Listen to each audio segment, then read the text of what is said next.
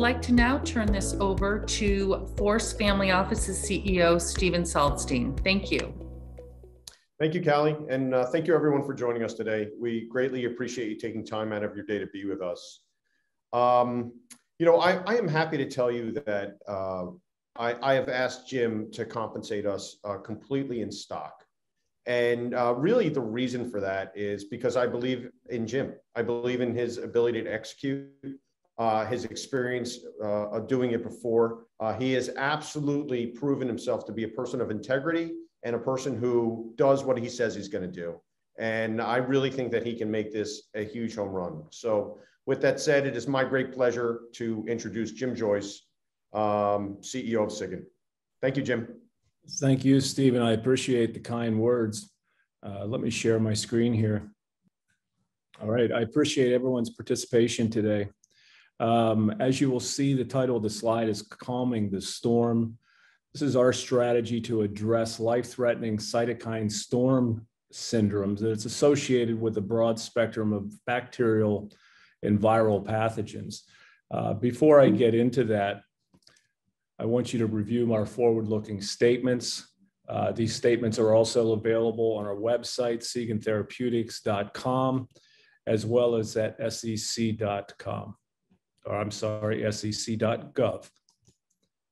So with that said, let me give you a little bit of background on our experience and how it's relevant to addressing cytokine storm and bacterial and viral pathogens.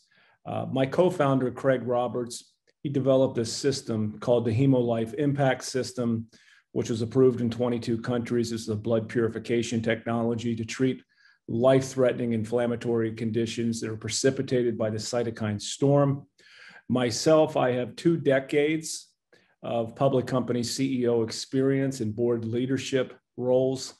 And in this regard, specific to our current endeavors, I'm the founder of Athlon Medical and oversaw the development of the Athlon Hemopurifier, which was the first in industry broad spectrum antiviral countermeasure device that was the first and only therapy to receive 2 breakthrough device designations from FDA and approved under emergency use authorization provisions in Health Canada, the United States, and by the government of Germany to treat Ebola. Also named as during my tenure, one of the top 10 advances in healthcare by Time Magazine and one of the top 25 inventions.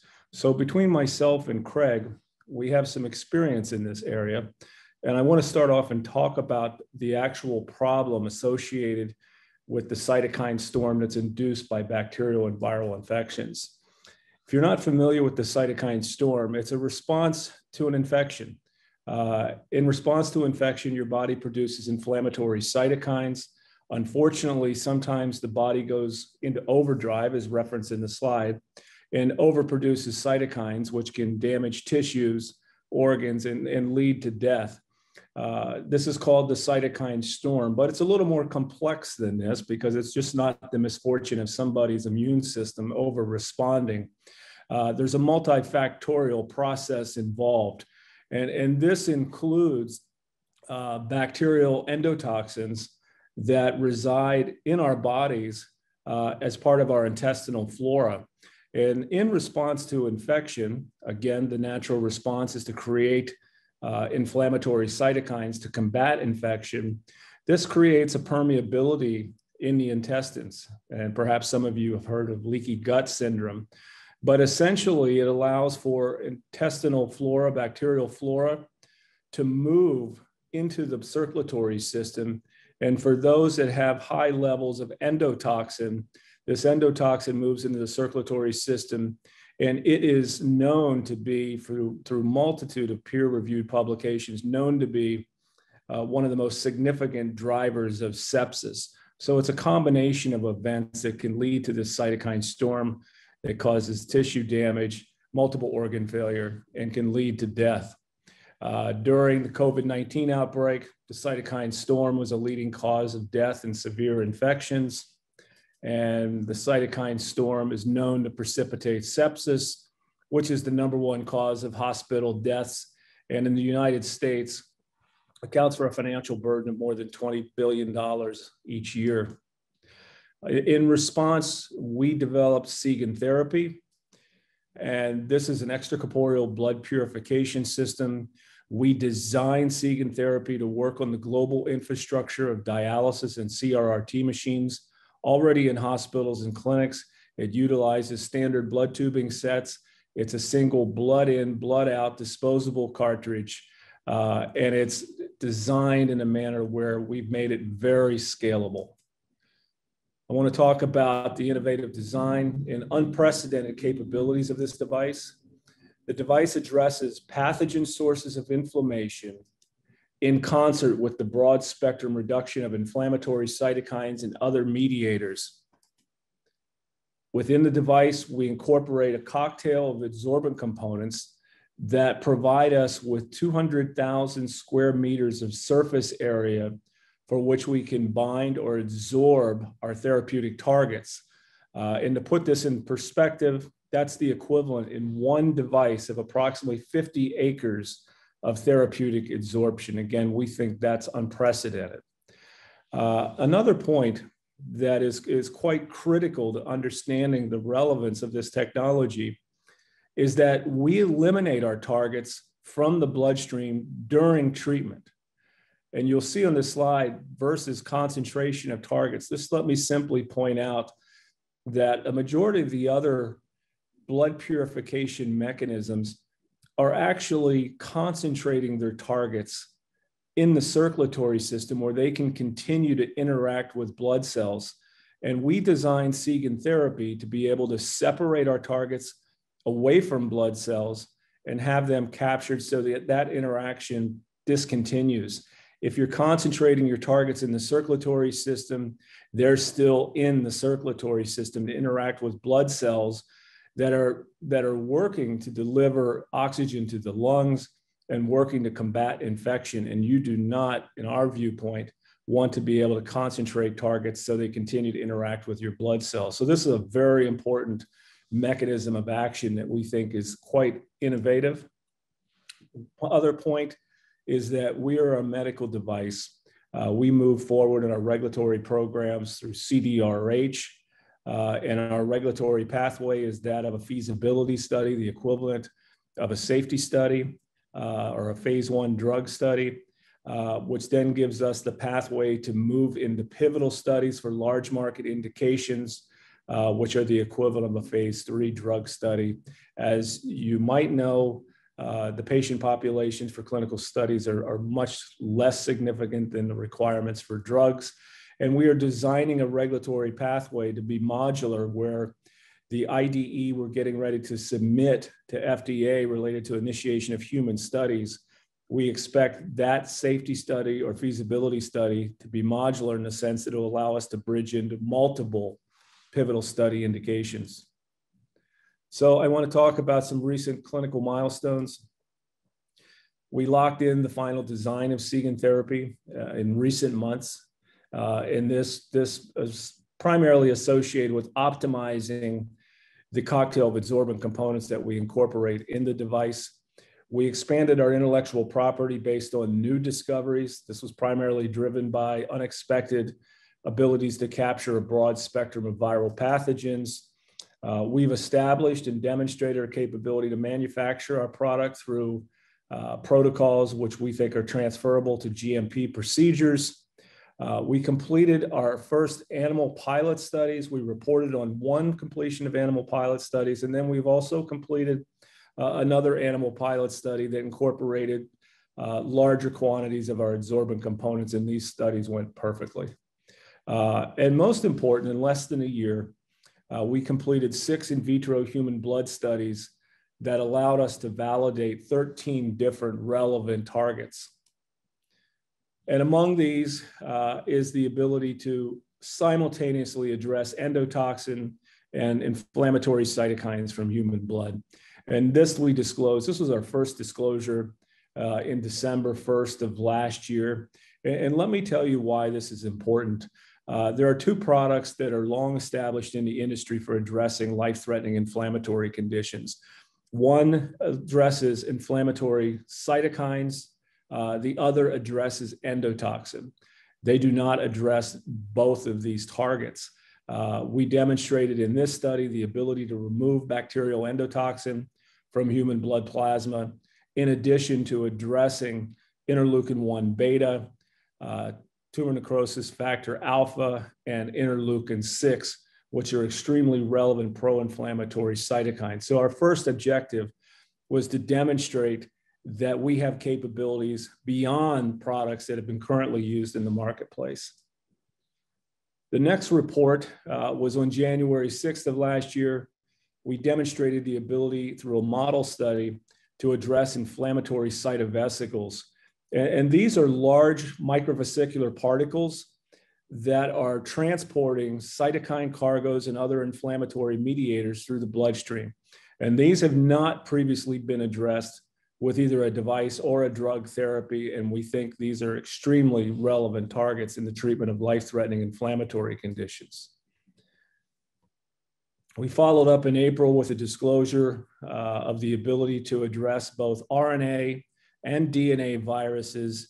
And as part of this study, we demonstrated the ability to address the SARS coronavirus.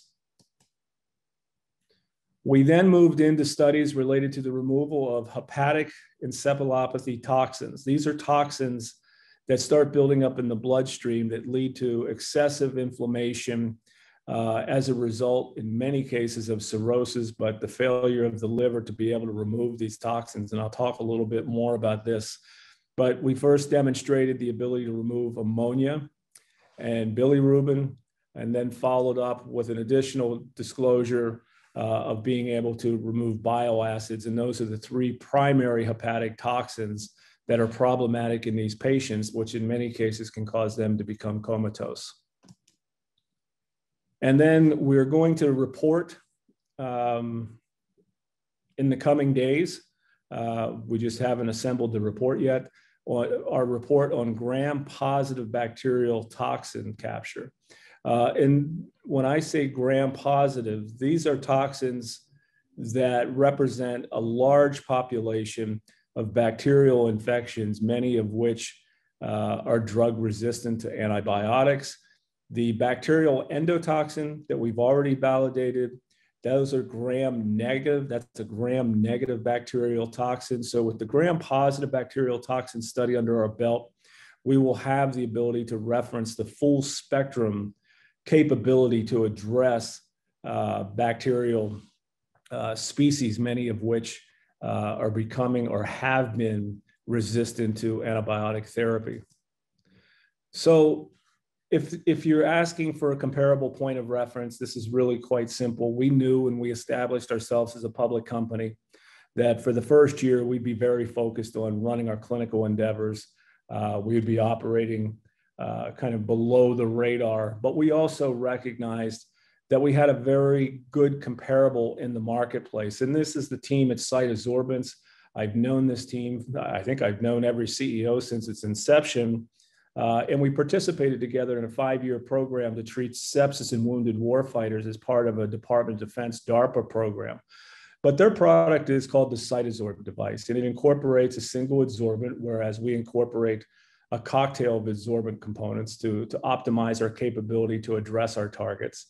The Cytosorb device addresses cytokines and small toxins, generally below 5 nanometers in size, whereas we're able to address cytokines, toxins, viral pathogens, bacterial toxins, and cytovesicles that are below 200 nanometers in size based on our design. The surface absorption area of the Cytosorb device is referenced at about 45,000 square meters. Our absorption area is referenced, as we've presented, at approximately 200,000 square meters of absorption area, or 50 acres of therapeutic absorption. Cytosorbents currently has a market cap of about 270 million. This is significantly down. The market cap has been in the 400 to 500 range earlier this year. And again, we're still in a stage where we're preparing to build value. Now, I want to talk about lead indications. These represent some of the most significant unmet needs in global health. They're not well addressed with drug therapies, and they're not well addressed with device therapies. And in each case, The cytokine storm underlies these conditions, and every one of these conditions is what we would call a pathogen-associated inflammatory disorder. This includes community-acquired pneumonia, hepatic encephalopathy, and emerging bioterror and pandemic threats. So first, I want to talk about community-acquired pneumonia, and I'm going to share some statistics that might be quite surprising. This is a condition that's the leading cause of death globally among infectious diseases. And 97% of cases are induced by either a viral or bacterial infection. And this condition, community-acquired pneumonia, is actually the catalyst for 50% of sepsis and septic shock cases. And it's also a leading cause for acute respiratory distress syndrome. But it's important to recognize this is the indication. Community-acquired pneumonia is the actual indication that people get coded for when they're admitted to the hospital. They don't get coded for ARDS or sepsis. This is the condition they get coded for. And the best way we know how to reduce the incidence of sepsis, septic shock, ARDS, is to be able to actually treat in advance of those events occurring. CAP, it's also the leading cause of death in children under 5 years of age, leading cause of hospitalizations in the United States, 1.5 million individuals among adults each year admitted to the hospital with an annual financial burden that exceeds $10 billion. And the last point is the pathogen source of infection is only identified in about 38% of cases. And I want you to think about you have somebody that has a life-threatening inflammatory condition driven by a viral or bacterial pathogen, but yet it has not yet been identified at admission. So in many cases, physicians empirically administer antibiotic therapy, not knowing whether or not there's a bacterial infection. And generally, only of that 38%, only 14% of those identified pathogens are bacterial. Most of them are viral in nature. So with our device, we like the fact that we can address both the viral pathogens, bacterial toxins. And what this means is that you could administer a therapy even prior to identification of what the pathogen source is, and then simultaneously with dealing with the pathogen sources, address the inflammatory cytokines and other mediators that are fueling the cytokine storm. Now, hepatic encephalopathy, this is an acute, life-threatening condition related to liver failure. This is a pathogen-associated inflammatory and neurological disorder whose hallmarks include the accumulation of hepatic toxins, and I mentioned these earlier, but essentially somebody that has liver failure, their liver is not successfully eliminating these toxins. They start accumulating in the circulatory system, which creates a hyperinflammatory response, which then results in a leaky gut syndrome or permeability in the gut, which allows endotoxin to further trigger an immune response or an excessive immune response. And by doing all of this, the permeability of the blood-brain barrier is also increased, and it allows these toxins to move through the blood-brain barrier and into the brain. And in stage 3 and 4 patients, these patients at stage 4, they're comatose, clinically defined as comatose. And at stage 3, they're very sick, and the mortality rate is quite high, and there's not a mechanism to be able to reverse this condition in place.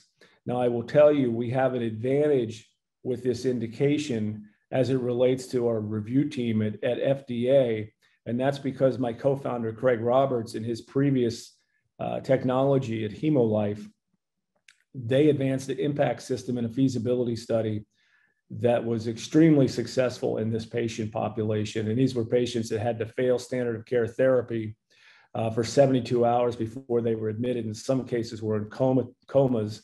And based on the outcomes and being able to treat these patients and reverse their condition, which included in all of the patients, they were revived or they started speaking again during first treatment. It led to FDA to stopped the study early to allow the company to prepare for a pivotal study. So it went extremely well. And so our FDA review team has previously seen that this condition can be reversed with an extracorporeal blood purification technology. In regards to incidence, there's about 200,000 cases reported in 2018. The 3-year survival rate, once you've had your first incident of hepatic encephalopathy, is about 15%. And for those that have cirrhosis of the liver, the incidence is quite high, approximately 50%. And in our case, we have a solution to simultaneously address the hepatic toxins, the bacterial endotoxins, inflammatory cytokines, and mediators. And in combination, we think this strategy will be successful in being able to extend the life or bridge these patients to liver transplants. The next area is emerging bioterror and pandemic threats. This is an area where I have quite a bit of experience. A number of years ago, I testified before Congress related to the use of medical devices. This was an effort to expand the definition of treatment countermeasure for bioterror and pandemic threats to be inclusive of medical devices, which at the time, the definition was solely reliant on drugs and vaccines, and we were able to get that changed. But during my congressional testimony, I said there would be a need for medical devices that could address a broad spectrum of viral pathogens, and there would be a need for devices that could address the cytokine storm, as that's the leading cause of death in people with severe infections. Fast forward to today, Sigyn Therapy, performs both of those functions. It fulfills the broad spectrum countermeasure mandate of the US government to address bioterror and pandemic threats, and simultaneous to that, it addresses the resulting cytokine storm. And a number of years ago, I had the ability to regularly interact with Ken Allebeck, who at that time had just been named the co-head of the National Center of Biodefense. And Ken was the former head of the Soviet Union's bioterror program. It's called Biopreparat. It employed almost 30,000 researchers to develop offensive biological weapons that could be potentially used against the United States and other enemies. And as Ken stated during the first International Crossing Boundaries Symposium, of which he was the keynote speaker, extracorporeal blood purification is the only strategy to address the breadth of viruses that can emerge naturally through Mother Nature or be created by man as an agent of bioterror. And prior to the pandemic, I authored an article, Why the Nation Must Prepare for Future Pandemic Threats. And in this article, I discussed the futility of trying to attempt to develop antiviral drug agents. And this is specific to post-exposure therapeutics, not related to vaccine development. This is related to responding with a post-exposure therapy once somebody is infected, of which there's a tremendous futility to try to align an antiviral drug with each and every different threat, especially when you don't know what the threats are. And I pointed out in the article that only a fraction of the 300 human viruses that are known to be infectious man are addressed with an antiviral drug therapy. There's 3 to 4 new human viruses discovered each year. And I pointed out that global warming, encroachment on the environment, and ease of worldwide travel will increasingly fuel new pandemics, and that innovative broad spectrum device technologies will be required. And again, I keep moving on the theme that we can do things that are beyond the reach of drugs and that are beyond the reach of previous blood purification technologies. And we've seen significant evidence of this in this image, and this is an image from my private collection. This is Dr. Stefan Butner, and he's holding, I mentioned earlier, I oversaw the development of the Athlon hemopurifier, which was a device with specificity towards viral pathogens, rapid elimination of viral pathogens from blood. And during the Ebola outbreak in 2014, a physician was caring for patients in Sierra Leone. He became infected himself, was life flighted to Frankfurt University Hospital in Germany, where he was administered the leading antiviral drug candidates, which he was not responsive to. And by day 11, we were brought in with the hemopurifier. At this point in time, the doctor had multiple organ failure and was comatose. We treated the physician. We saw an immediate reduction of viral load. His kidneys started making urine. He made a full recovery and was eventually discharged from the hospital, where he was able to return home to his wife and kids.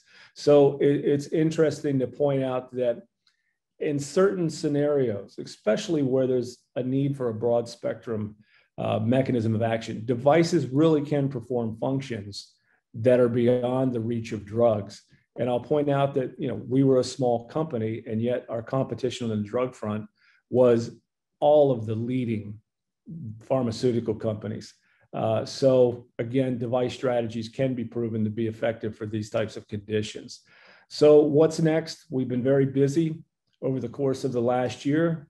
And we got a flurry of activity that we plan to leverage based on our recent accomplishments.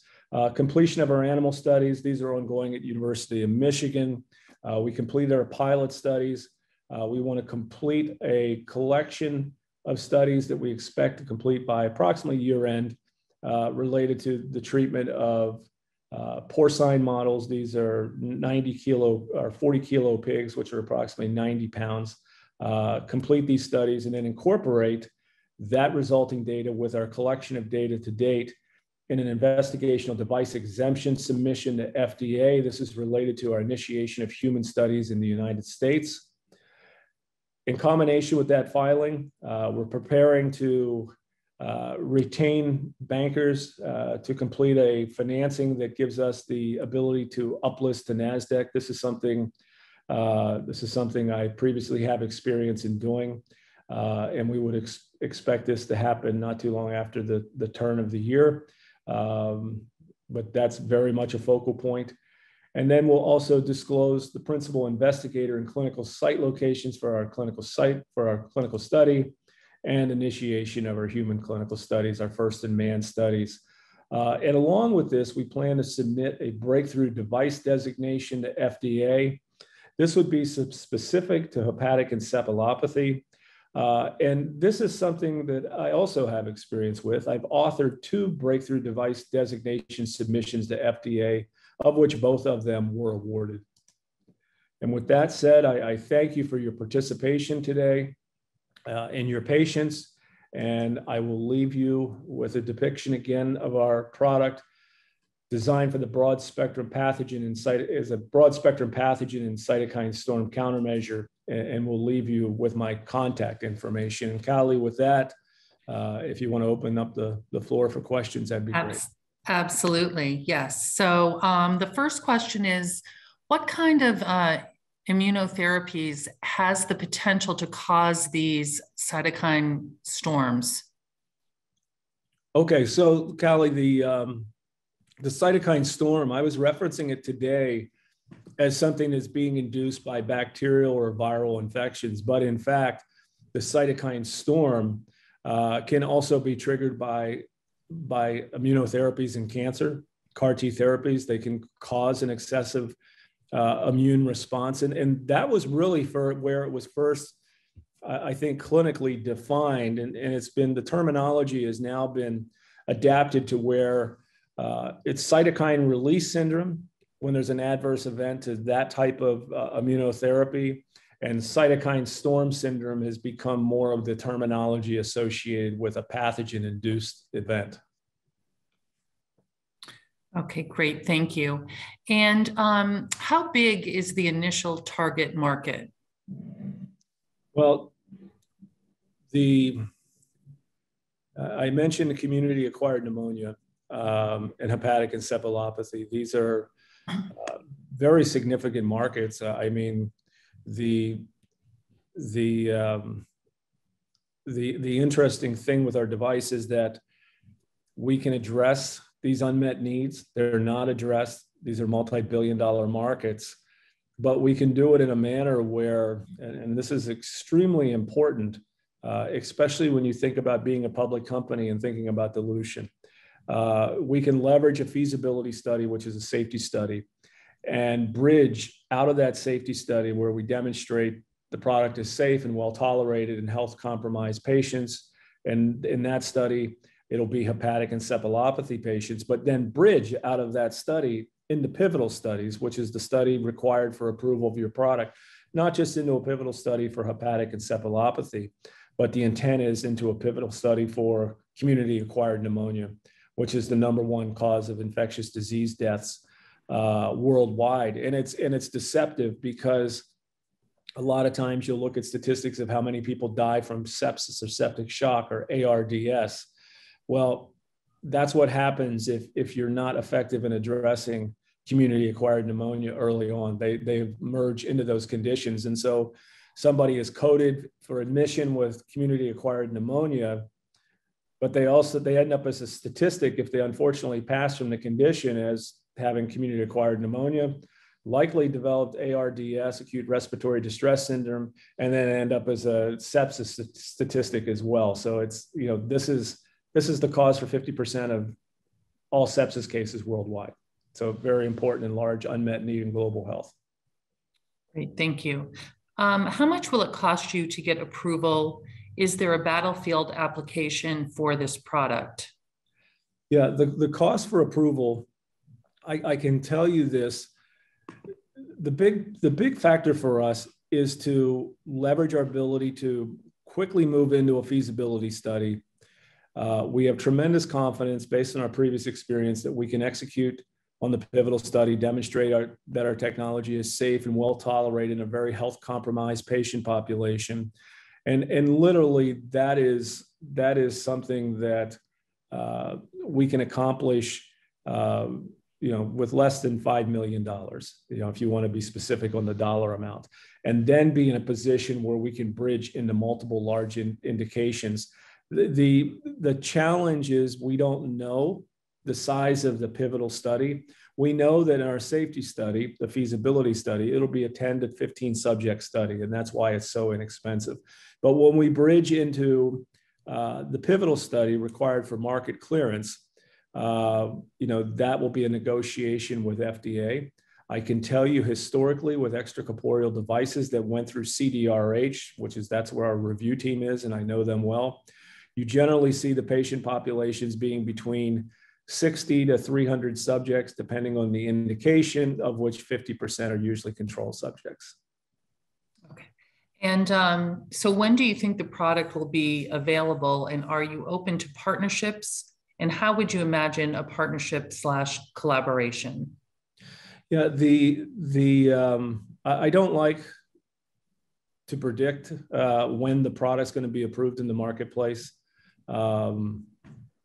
Therapeutics going through FDA, I don't think any CEO should be predicting when his product's going to be approved or available in the marketplace. We know what we need to do, the execution process. We have experience in doing this, but it's not something we like to predict, and at this point in time, won't be doing that. Callie, the second part of the question was? It was about how do you see partnership / collaborations? So a lot of our collaborations will be driven by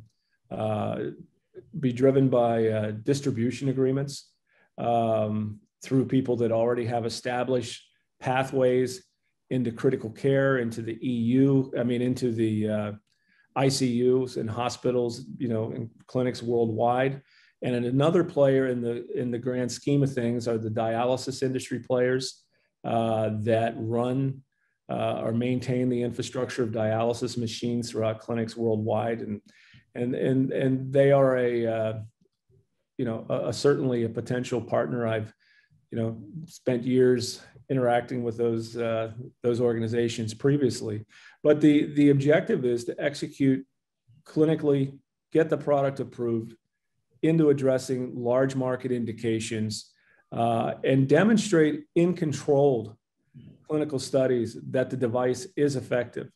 And that demonstration, if we're successful, will probably lead to various partnerships or partnering opportunities But if you can navigate into markets of the nature that we're talking about, then you're a potential candidate. If you can demonstrate effectiveness, you're a candidate to be potentially acquired.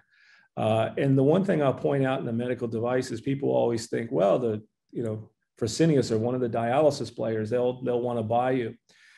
In reality, a device of this nature, and especially the way we designed this device, we designed it so that it can actually work in concert with drug therapies. And this is critical because this can serve as an adjunct. It doesn't add any drug toxicity to drug therapy. It can act as an adjunct to potentially improve the benefit of other drug therapies. And if we can demonstrate that we can improve the benefit of drug therapies, then we potentially open up the window to have conversations with pharmaceutical companies. Thank you. Have you received any NIH or FDA grants for the research? No, we have not.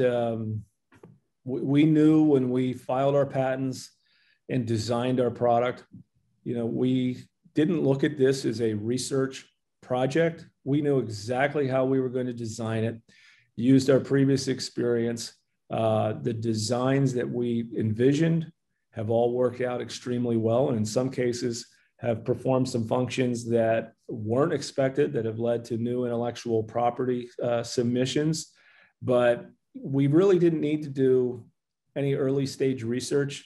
We moved directly into the development phase, the in vitro study phase, establishing the manufacturing protocols, and this has all worked out fine. So, we haven't submitted for any types of, government support, related to early stage research, but we do intend to pursue some of the programs that, we pursued previously on the contract side, related to the advancement of our product to treat certain potential indications where there might be support for clinical programs. Thank you. Are you using MABs in your device and also for vesicles? Yeah, the answer is no. We're not using antibodies. That would cause our product to be considered a combination product, which would move us outside of the scope of CDRH at FDA and would increase the challenge pretty dramatically. Additionally, the use of monoclonal antibodies create certain challenges from a manufacturing perspective, but not to say that that's not a good strategy if your target is a single target, or if you have a few different targets and you can incorporate a cocktail of different antibodies that are highly selective to those targets. But in our case, we're talking about conditions that are really beyond the reach of single mechanism drugs because there's too many different targets. And you have to be able to address a very broad spectrum of targets in a very short period of time. So, we didn't design our device with high levels of specificity like you would get from an antibody. We designed it to maximize the breadth of targets we could remove on a rapid real-time basis. Thank you. Do you expect to obtain off-label use of the product? We expect to navigate, clinical indications through FDA, and there's very broad applications for use of this technology, but within the regulatory environment, we see the size of the markets as being quite significant for the indications that we have interest in. And in terms of off-label, that's not a discussion for us as a sponsor of clinical studies to discuss. That's something for physicians to consider down the road once the product is already approved in the marketplace. Thank you. You had lobbied Congress regarding issues of this sort. Do you think the U.S. is ready for the next pandemic? No. I can assure you, I think there's going to continue to be the emergence of new pandemics. I am extremely worried about new technologies. I mentioned Ken Allebeck. and the program they ran at the Soviet Union. Today, there is research going on unsupervised around the world related to what's called gain in function, where research teams are trying to increase the virulence of known pathogens to make them more infectious under the guise of being able to develop treatments or candidate treatments for emerging new pathogens. This is a very dangerous form of research that's occurring around the world. Additionally, with the evolution of CRISPR, the ability to genetically engineer new pathogens, more virulent pathogens, is now much more feasible. The Soviet Union didn't have such tools when they were trying to evolve new threats. So it's from a science standpoint, the potential for emerging pandemic threats is still very good, and they've been increasing at an increased rate over the last 20 years. And potential agents made by man, now the capabilities to do that are very much real, and hopefully that doesn't come into play. Great, thank you. And thank you so much for presenting to us today, and for everyone in the audience. You all have my information. I can put you directly in touch with Jim. We left up his information, so hopefully you got that from there, and you can reach out to him directly as well. And I want to thank everyone for joining today. And Jim, if you have any last words to the audience, the floor is yours. Well, thank you, Kelly, and I appreciate you hosting today. And I thank everybody for participating in our presentation. And again, as Callie mentioned, if you have any questions, please feel free to reach out to us. Okay, thank you everyone, and have a great day.